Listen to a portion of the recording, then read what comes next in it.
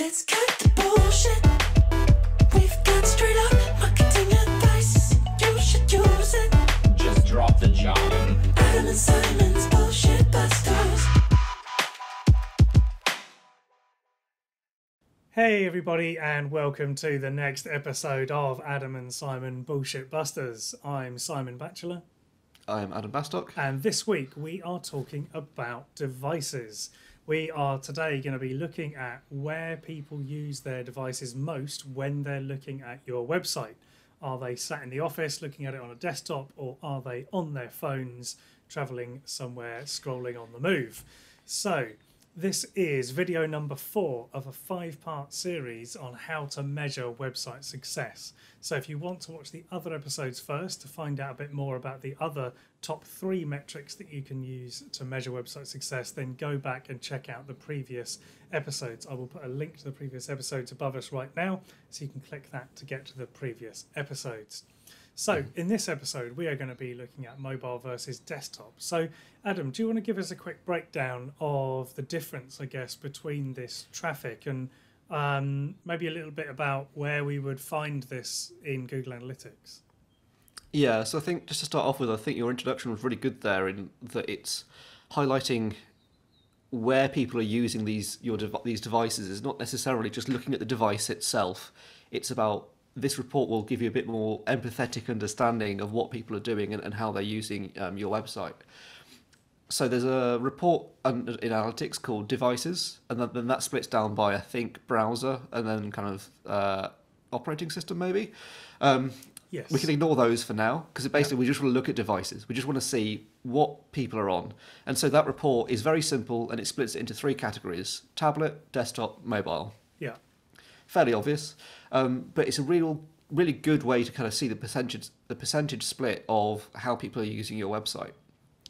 So in the past couple of years, we've seen a lot more around kind of Google first indexing and a lot of noise around kind of mobile devices and how all websites need to be user-friendly on mobile, which is, of course, correct and true. However, I think this has stolen the thunder a little bit in businesses actually understanding and kind of looking at that data and saying, how are people using our website? And let's make sure we're building the website around them as well. So one of my clients we've been working with are kind of in the B2B sector. And even now, the majority of their customer base are sat in warehouses, are sat in offices, browsing their website at a computer. They are not on their mobiles. We are starting to see that change in that people are starting to use it in a more mobile, kind of on-site as they're wandering around. But typically it's mostly desktop users. And I think that's something that surprised...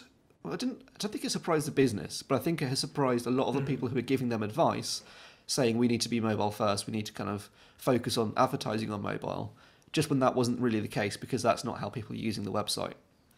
So that's why I want to bring it back to what you said at the start, Simon, of just, are they sat on the train, commuting to work, and they're browsing looking for a sofa, or are they sat in a cold, drafty warehouse somewhere, and they're, trying to purchase some bubble wrap for their next e-commerce shipment? Yeah. I mean, we find as an agency, our split is 80% desktop, 20% mobile. Exactly. So it's just that when you're taking decisions to build that conversion rate, lead gen form, and when you're testing and when you're looking at even advertising on when you're running ads, do you bother running them on mobile? It's such an important report to look at and just challenge your assumptions, I think, and just challenge the industry assumptions of, oh, look at this shiny new device that everyone's on. Well, I think you get the device implies the context of the search. Yeah. So, for example, we have a client who does residential fencing. So we run an ad on mobile, which is for damaged fencing.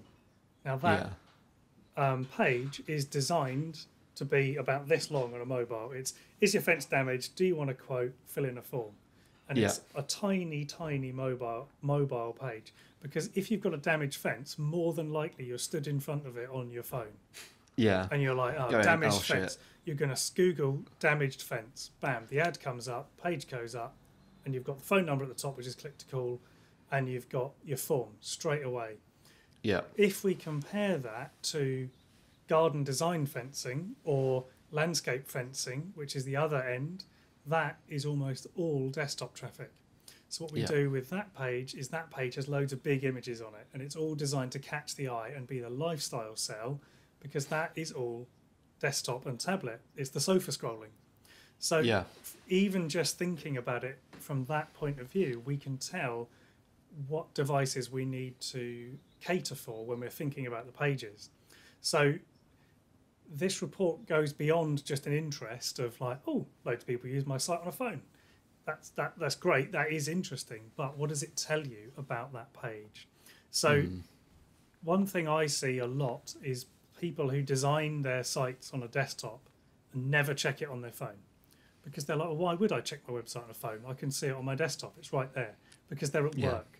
But they never like get their phone out and go to their own website until maybe they're showing someone, and then they're like, oh yeah, here's my website, and they start scrolling and they're like, my website's really long. Like, actually, I don't know if I'd scroll through this. Then they go and look at the analytics perhaps, and they realize that actually 60-70% of their website visitors could be on a phone. Yeah. I mean, it's a terrible experience. So I think my sort of key takeaway from the desktop versus mobile graph is use this to inform you site-wide, firstly site-wide, about your general split. Are you phone or are you desktop? The graph will tell you. Then that's going to give you an idea of the context of what people are doing. So if you sell a long consideration purchase, rule of thumb, it's probably going to be leaning a bit more desktop than mobile, but let the data tell you. And then what I would say is you need to go and drill down into your landing pages. So on the pages you want people to convert, that is crucial. If you're getting a massive mobile swing, so maybe 90% mobile, especially if you're running Facebook or Instagram ads, that page needs to literally be 3 scrolls long. Even 3 scrolls is probably too much. You want 2 scrolls tops. That needs to be the limit of that page. If you haven't designed that page like that, don't worry. Just make a new page that's really, really short and then send your ads there. But let the data tell you what devices are using that page. Yeah, I don't think I want to add anything else to that, really. I think that's a really good summary of just how to use that report and how to look into it. And yeah, don't get too caught up in other advice that's industry standard, because Yes. you're running your business, you're not running an industry. Yeah. And just focus on what that data tells you, and maybe compare it year on year as well if you want to look at trends, because Yeah. it might be that you're suddenly seeing an increase in desktop or a decrease in desktop or whatever. So I think, yeah, have a look at it. Don't tie yourself up too much around other things, but use that report to just inform your decisions and be more empathetic to what your users are doing when you're building landing pages. Yeah. And I think if you've been super keen and listened to episode 2, all about goals, and you've got your goals set up, Yes. you can compare goal conversion to device. So you may Yes. find that your goal conversion on mobile is like 1%, your goal conversion on desktop is 80-90%. That's going to tell you that your form doesn't work on mobile. Exactly. You can spot really big gaps, and this with just the data. You don't even need to load it up and test it. You can just see it from the data. So again, we'll link back to the goals video above if you haven't checked out that video yet. But then you'll understand a little bit more about why it's important to get all this stuff linked up. So yeah, go into analytics. I think for most people, the mobile desktop split is just on the dashboard of analytics. I think if you just scroll down to the bottom, the split is a good generally point. there. If it's not, it's going to be in devices, or again, go to the analytics search bar, not the top search bar, but in the analytics page, and just type in mobile traffic or desktop traffic or mobile desktop. It'll come up in the search and show you. And then once you've got that graph in front of you, think, right, if I'm the user, where am I standing, sitting, doing, what am I doing when I come to your web page? And see whether your expectation, your imagination of that user matches the data. If it doesn't, maybe you need to reassess what your user's doing and the context for their search. Absolutely. I think that's So it. that brings us to an end of mobile versus desktop. If you would like to join us for the next episode, then hit subscribe. We are going to be looking at first time versus returning traffic next episode. So you can get a notification of when that episode launches. To do that, you just need to hit follow or subscribe. If you're on YouTube, hit that subscribe button below. You'll get notified as soon as the next video goes live. If you're listening on Apple Podcasts or Spotify, then why not hit follow? And you'll, again, get a lovely notification as soon as the episode goes live. Thank you very much for listening and watching, everybody, and join us next time for episode 5, the final part of our top analytics series. Okay, so Absolutely. until next time, see you later. Bye. Just drop the job. Alan Simon.